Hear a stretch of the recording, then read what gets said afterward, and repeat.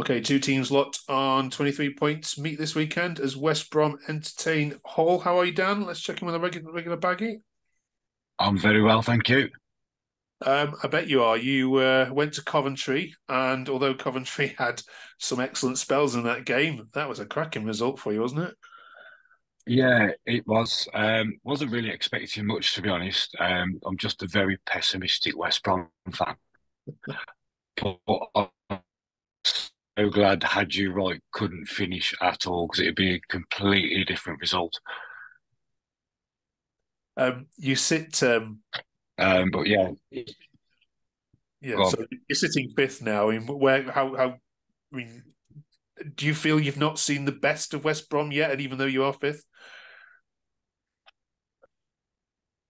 No, not at all. I still think there's a lot more to come. Obviously, like we've been hit with a lot of injuries to our most creative players.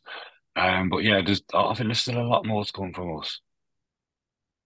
okay. What about this weekend then? What do you see? What do you make of Hull as a side? I mean, they're quite similar in terms of shape and style to you. Is this gonna be a nil-nil thriller?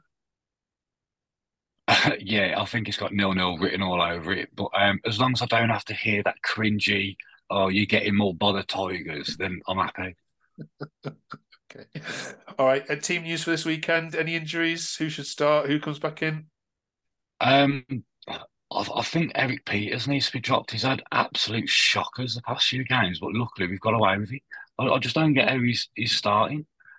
Look, the amount of mistakes he makes is it's unreal. But look, he's awful. To be fair, that Pippa, I don't know what to expect from him, but it wasn't that happened on Monday night.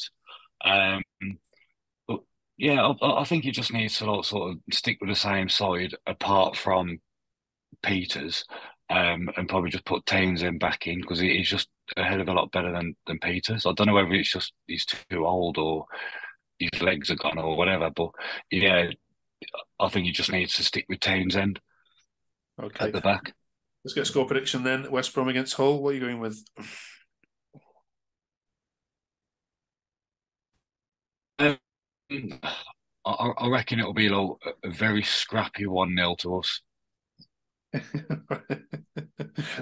Oh, it's. I mean, you're the difficult side to predict. I've got to say, you don't lose that many, but then of course you're not prolific in front of goal either, are you? So, yeah, No, definitely, we're shocking in definitely, front of goal definitely at the under minute. two and a half goals. It's a good stake for West. Yeah, definitely. All right, cheers, Dan. We'll catch up with you next week. Thanks so much. No worries. Thank you.